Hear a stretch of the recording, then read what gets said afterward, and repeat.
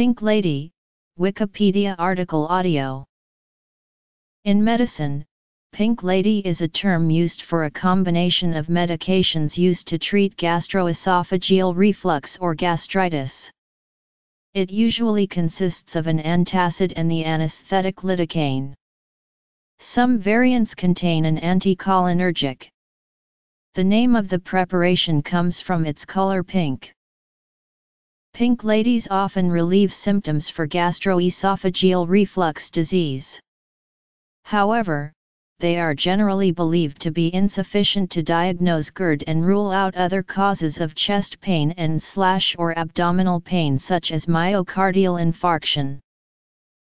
The Pink Lady is the de facto term describing xylocaine viscous in a liquid antacid such as Maalox for treating emergency room patients to help determine if the chest pains are either heart or digestive related.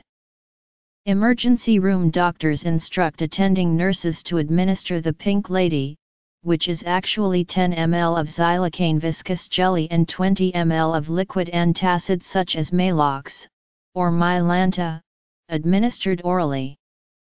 Esophageal symptoms may subside, indicating that the symptoms could be non-cardiac.